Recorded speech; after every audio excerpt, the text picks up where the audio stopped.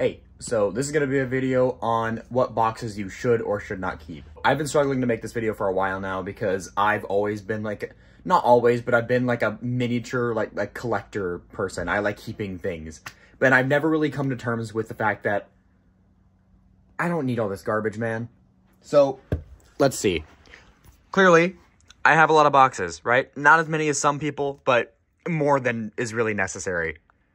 To begin with, you need to figure out which, so primarily here, I have like products for the most part, like accessories, like PC stuff.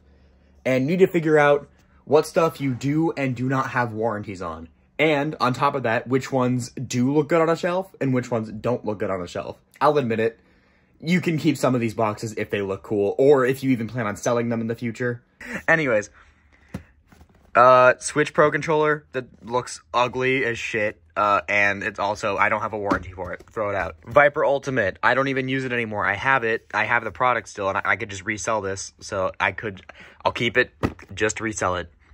My keyboard box, Dragon Ball Super, affiliated. It's the ugliest box I've ever seen, and you don't need to keep a keyboard box, especially if it's special edition, because, like, you're not going to sell it. It's a keyboard. I spent like 200 bucks on it. I'm not going to sell that. Next thing, I have my Founders Edition box for my graphics card. You can keep that on a shelf. Looks pretty okay. Keep that. Next thing, Apple TV box. I'm still paying it off at the moment. I'm doing a monthly thing on it, so I got to keep it, kind of. This is the mouse that I currently use.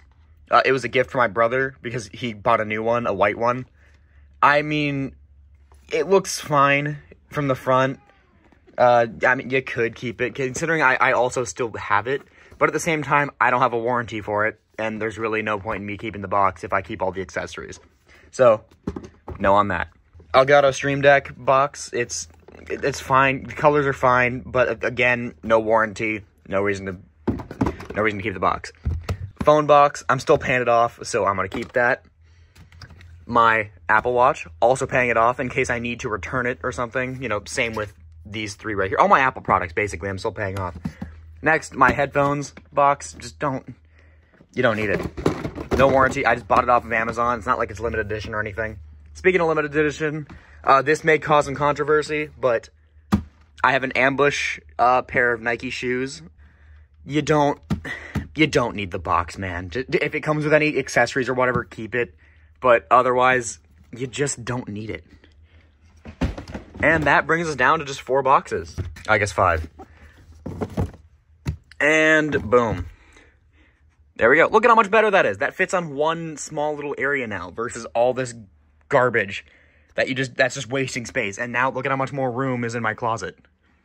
So, there you go. A good way to sort these is just by, if you're still paying it off, if you have a warranty for it, or if it just looks good on a shelf. Or if wherever you are going to keep it is going to look good there. Anyways, yeah, like and follow for more.